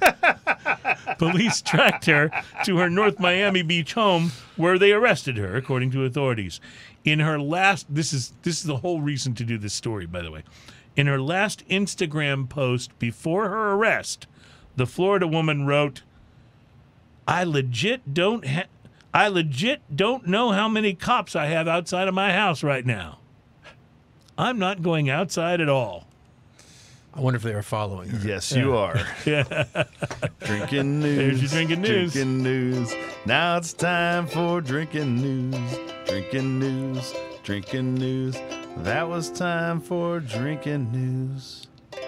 Do y'all feel with that whole white tiger saga that's happened here in the last week or so that we've gotten that much closer to Florida? Oh, and as if it weren't complete enough, my favorite part of the whole, and for any of you that don't know, there was apparently a tiger loose in Houston, Texas. Yes, that's for the just last happened. couple of weeks, right? And it's this tiger, and there was somehow it was connected to some guy who was a felon or escaped from jail or something, and he was running around with the tiger for a while, and then the tiger was on its own. But the Florida connection happened when Carol Baskin offered a reward for the capture of the tiger. Carol Baskin, for any of you who don't know, is the woman that Joe Exotic was feuding in that Netflix series. The woman that killed her husband. Have you ever seen the movie Idiocracy? Oh, yes. You know that whole montage where like society is decaying? Mm-hmm. That's where we're at. We're in the middle of that montage. We've been there, I think, for a little bit. It didn't start last week. I heard a comedian say this. In a miracle of science, we're going to be able to reapply or reattach his penis. I heard a comedian say this, and I think it's one of the more sage and wise things that I've heard in the last couple of years. Comedians can be poignant. Yes, they can. He said, we live in a world today where we're so divided. People on the left are way over here. People on the right are way over here. But there's some things that can bring balance and bring us all together. And I think we can all agree that Carol Baskin killed her husband. So for any of you that haven't watched The Tiger King, go watch it and you'll know what we're talking about. Is there anyone in the world that hasn't watched The Tiger King? I didn't make it all the way through. You didn't have to. That's the thing. Man, I felt like my brain was getting slightly picked out of the side of my skull when I was watching it. It has that. Like a little bit at a time. It is the best example I can think of car crash television, meaning that you should look away, but you just can't. Can't stop. You just can't stop. Let's do some whiskey here. We have one more of the whiskeys of the blend to try here, and this is what goes into making Legion. Which, by the way, I know you're making some changes. Very different again. That is a beautiful bottle, bottle. right? Yeah, it's a beautiful bottle. This is fruity and vanilla on the nose. Ooh, yes. Again, so you're talking about three very, very different juices going in here. Correct. But we found out that the first one and the second one are actually very similar. It was simply how they'd been finished. Always in origin, right? They're all going to be similar in origin. We have bourbon all the way. So we start with that flavor reference of what we started with the majority of the blend, which is that first glass we tasted. The second one's going to be that authentic bourbon that's finished for up to 2 full summers in wine casks. And then this third is going to be the smallest component of the blend that Shinji puts together.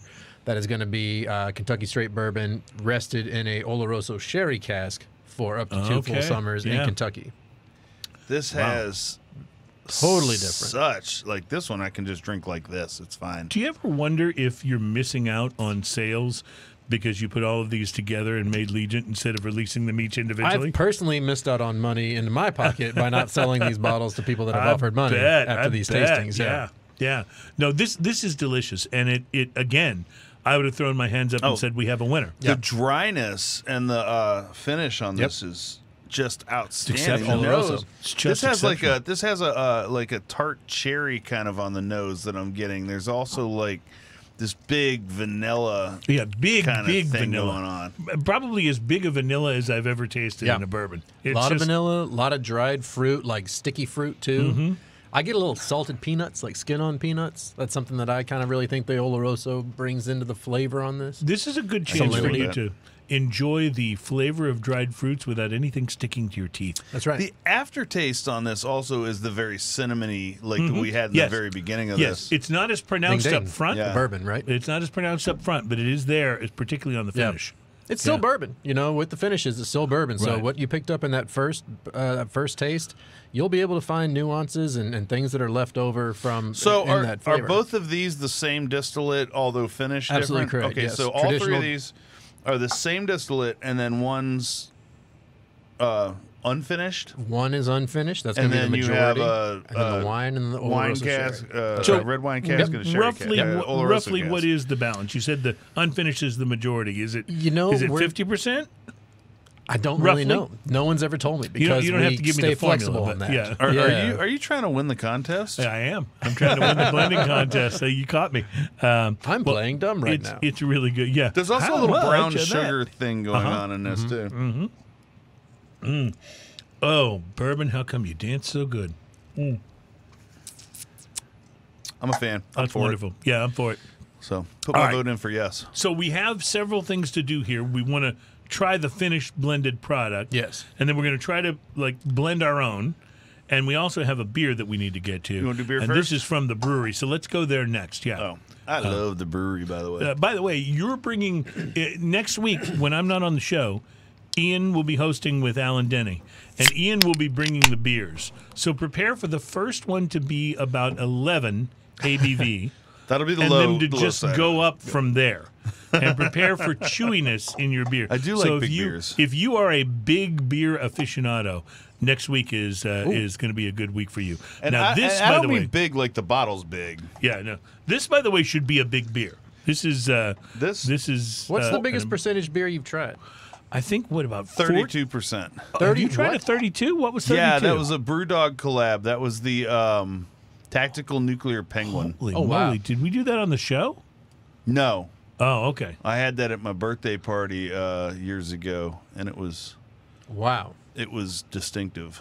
Well, let me put it this way: I don't remember 4 people split a 12-ounce bottle and felt it afterwards. Yeah, I don't doubt it. I don't remember that party, and now I think I know why. Yeah. Wow. Yeah, Tactical, and then there's Bismarck. Sink the Bismarck was the next beer that was made that was actually bigger than that. What a great and then name. I think they topped out. But the way they had to do that to raise the alcohol content is they would freeze. Skim. They would freeze it, and then wow. and then you end up with I don't know what the process is. So how big is this paltry Imperial IPA, the Imperial Stout? Ooh, this smells good. That big malty smell. Let's see. What does it say? Are you ready for this? Yeah. 4.5%. 4.5? Are you kidding me? This does not smell like a 4.5.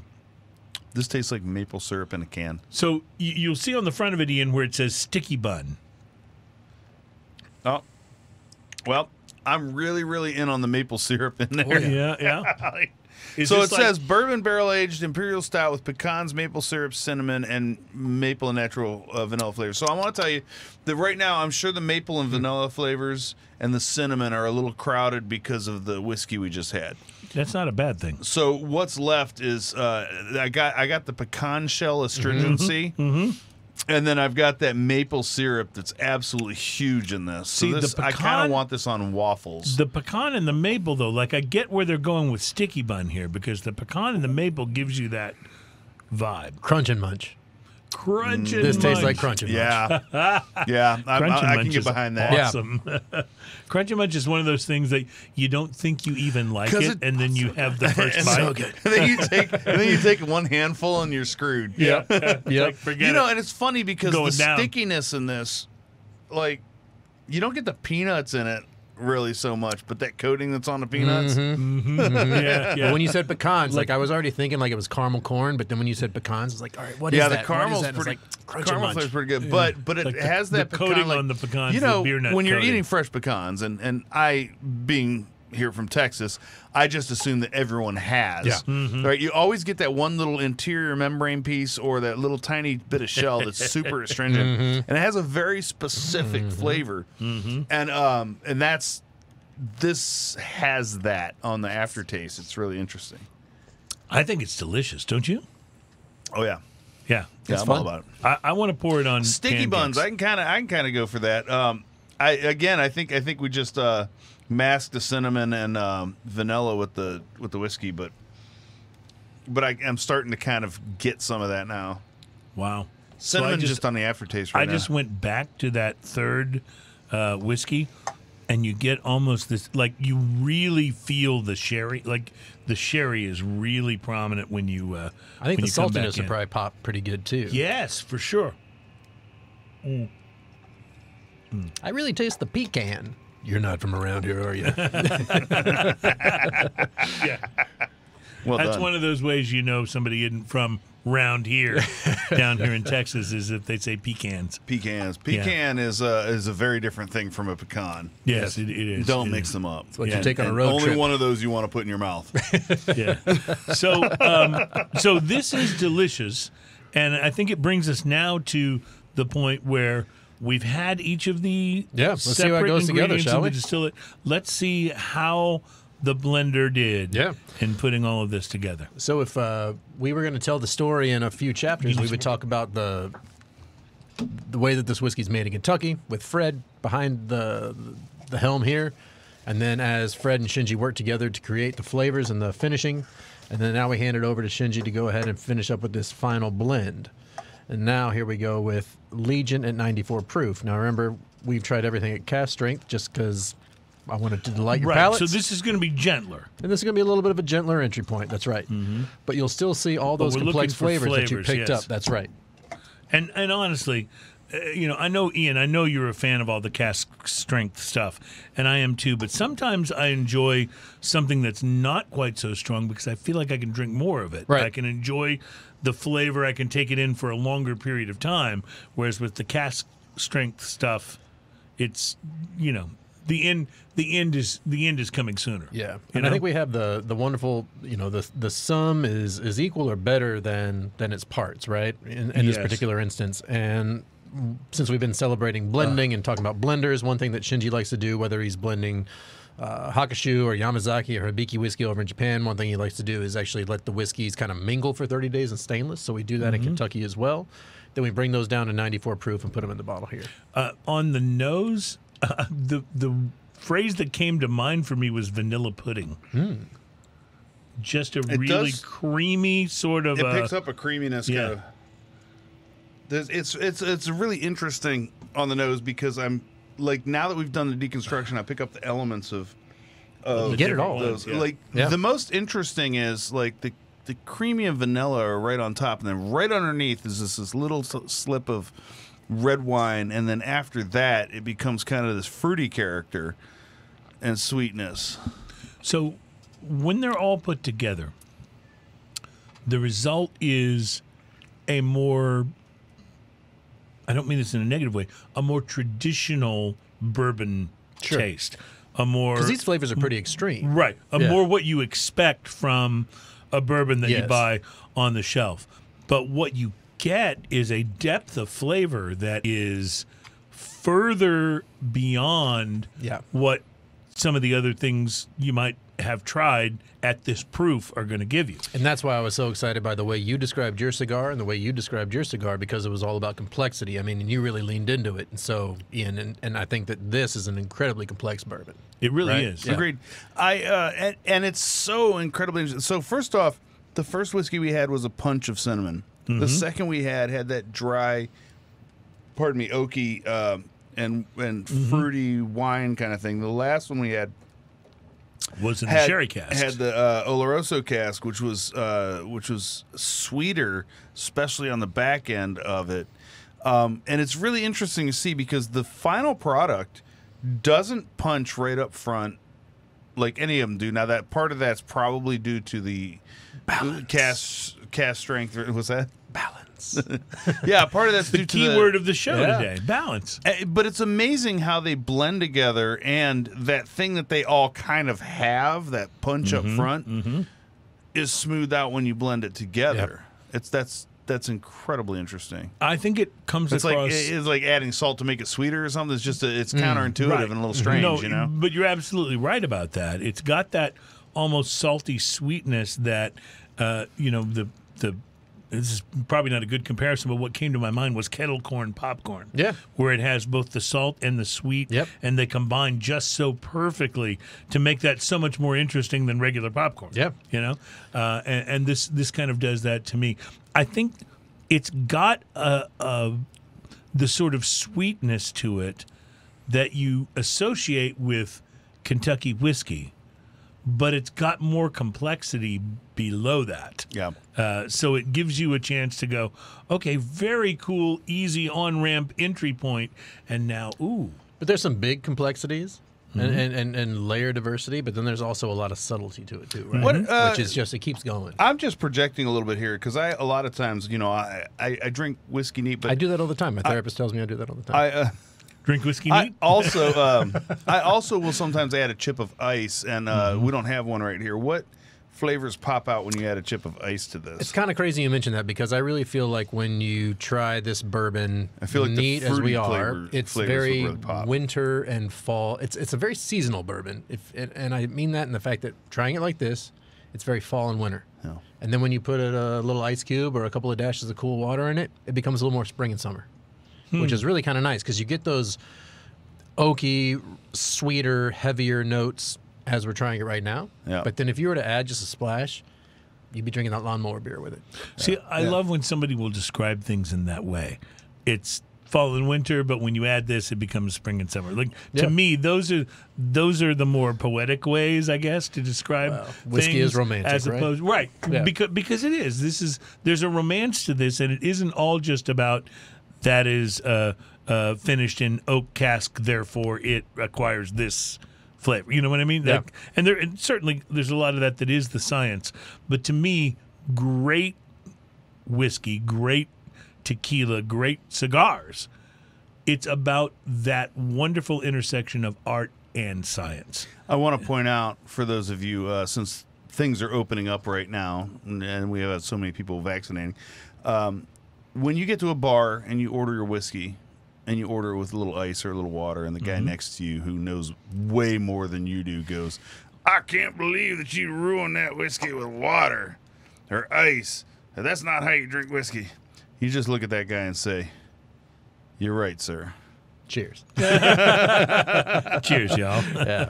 All right. We've all met that guy. We're going to take a I'd break. like to say I love that guy. We only have a short segment left. Ian, do you think we can do this combo thing, this blending idea that you have? You think we can do that in a short segment? This is a one-shot, one-kill try. Okay, fair enough. Fair enough. Okay. We'll try it, as we'll try to blend our own Legion and see how we come out. I'm thinking, like making sweet love, we will be in, done, and out. I'm thinking we are like not quick and painless. You won't feel a thing. Yeah. One and done. We'll be right back. It's Smoking and Toasting.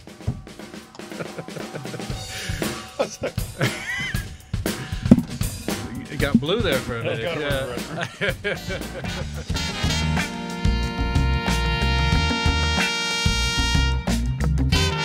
Welcome back. It is Smoking and Toasting, and it is show number 234. Halfway to 300. We are brought to you by MyCigarShirts.com. Great shirts on the web for cigar lovers and the people who love them. New designs available now, MyCigarShirts.com, because... Cigars, yes. Thank you very much. So, all right. So my plan here is yes, we're just gonna wing it. Okay. So first off, we know a couple things about this. So I'm gonna go ahead and. I'm take glad this you know something about horse this. burning. So we know that this first bottle that we tried is the bulk of the juice. And then we know that the last bottle we tried is the least of what's in there. So with that in mind, what I'm going to do is I'm going to start off with this bottle, and I'm simply going to take a clean glass. Oh, don't take that one. That one's not clean. There you go. I'm not clean. No, you know what? It doesn't matter. I'll take a glass that I used previously because it doesn't matter. Well, here's what I'm thinking. When you mix this up, you should pour a little for Adam to taste and for our other Adam to taste, and they can be the Okay, so we need to judges make it of a how- little bit how bigger we so do. we can have a few tastes, okay? The atomic connection. Yeah. And I'm going to pass that to you, and you're going to pour how much of that you think you need. Okay. Then I'm going to take the second one. This is the one that's the main juice, right? That's the main juice. And the size of the glasses we are using right now is about a, 10-ounce, 12-ounce glass? I see. I And I'm gonna was pour- promised there'd be no math. I'm gonna appropriately pour, not appropriately, what I think is going to be about the right blend. Ooh, you got an ooh there. I don't know if you may have messed up, Ian.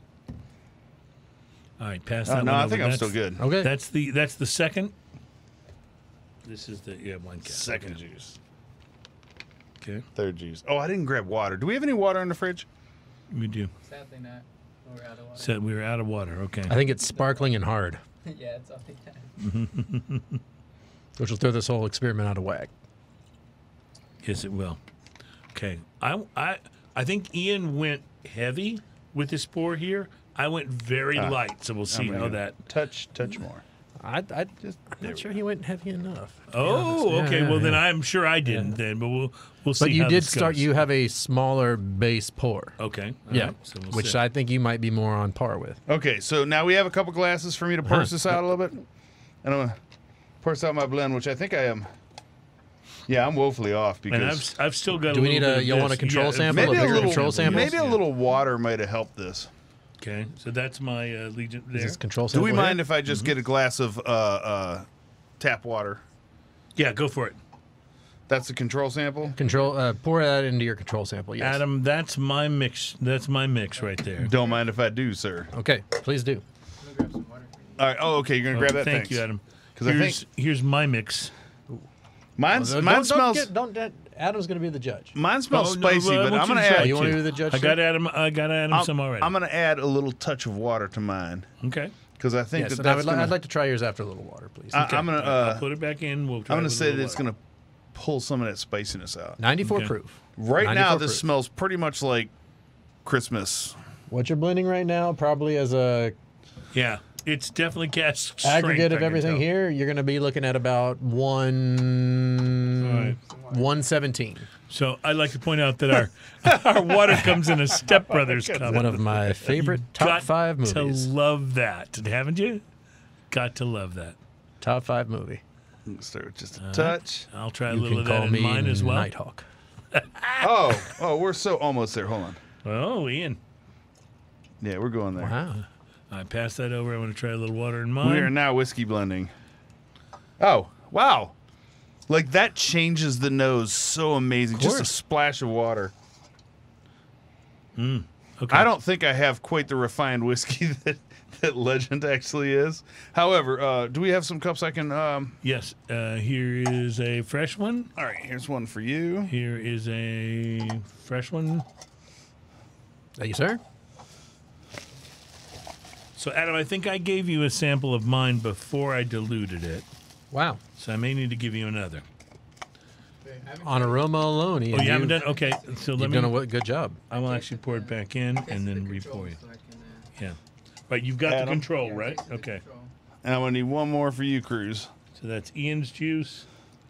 Here's Cruze's. And you need to try mine. Did I hand you any of mine? I don't yet? have one of yours. Okay. And you don't have one of mine. I'm glad I brought cups today. We're Shut the withholding. front door. There you go, Ian. Okay. And Do you have a cup that I There can you give you go, some of Adam. mine in? Thank you, sir. I'll have to reuse I'm that sure one, it's but fine. that's okay. You did start off with a big base, and I still get that cinnamon quite a bit. So I've got the Ian in my left hand, the mine in my right hand, and this is the control. So I'm going to go control first. All right. Control first. Damn, that's some fine whiskey right there. good. That's really good. It's really good. And I know that spirits people hate when you say this. There's- but it is smooth. Yeah, And I say that it's my least favorite word. but in the best way. Yeah. Like, let's put it this way: it is very pleasurable to drink. It does Aye, not. aye, Captain. You don't make the Jägermeister face when you drink it. You know what I mean? Well, let's say this. I think with its complexity and everything that's got going on for it, it's an awesome cigar whiskey. Oh, yeah. I think so. Absolutely. Yeah. I think you'd have a hard time finding a cigar that didn't go well with it. I tend to agree. All right. All right, so I'm going to taste yours first. And I will do. And yours smells like hand soap. I will do the opposite. Good. Oh, thank wait, you. that might be because I went to the restroom. All right. Yours smells pretty good. Ian. Yours smells a little more gentle than mine. Imagine that.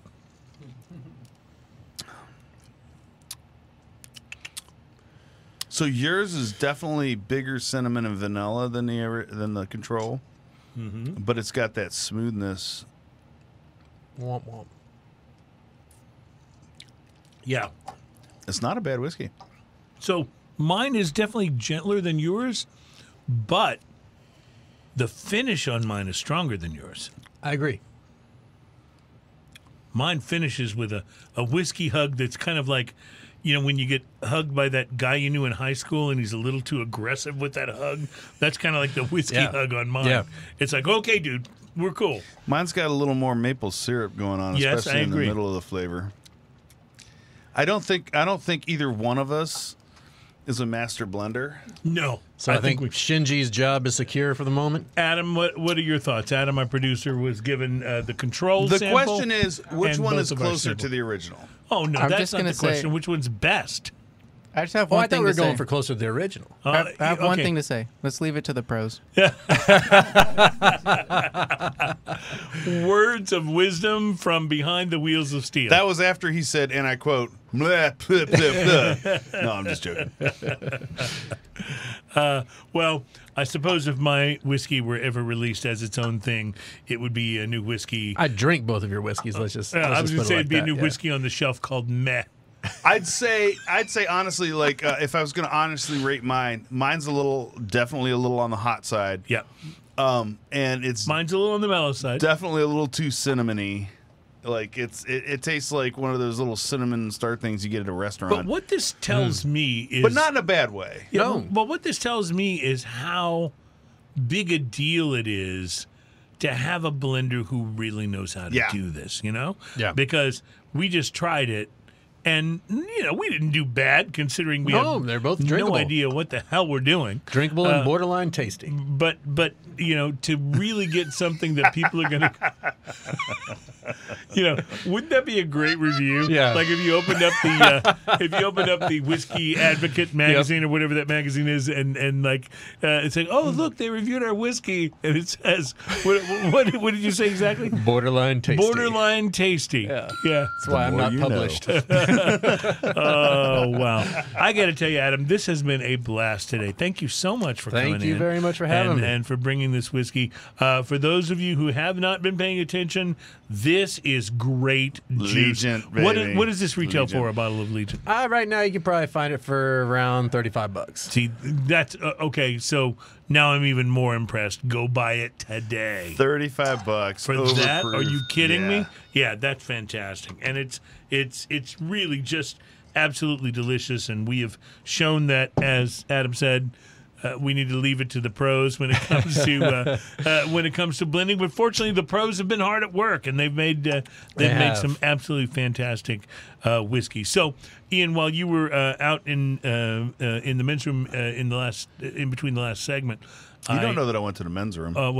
Whichever Yeah. room you went Very to. presumptive. I was speaking with Adam about. I said, you know, we got to have you back more often. We need to not wait this long, and then I realized, with the portfolio that Beam Suntory has, we could have him on like every other week, and it would take us a while to go. I'll brush through up on everything. tequila and talk tequila with you sometimes if you like. Listen, Yeah. I would love it. I'm a tequila fan. Same. I would so throw down with that. It would be awesome. We'll bring Liliana, our resident tequila expert, back on the show. Have you watched one of the shows with her on it? Let me Not tell yet, you. no. Let me tell you. I will, yeah. though. Watch one. Yeah, She's amazing. You're gonna you'll almost be afraid if she's gonna be on the show and you're talking tequila.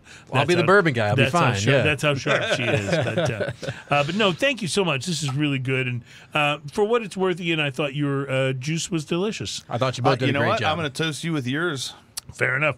And I will toast you with yours. Have a great week, my friends. Cheers. Smoking and Toasting with Ian and Alan Denny makes its world premiere Hot dog. next week for show number 235. Be here to hear Alan give the opening well. It should be epic. Have a great week, my friends. Cheers. Cheers, y'all.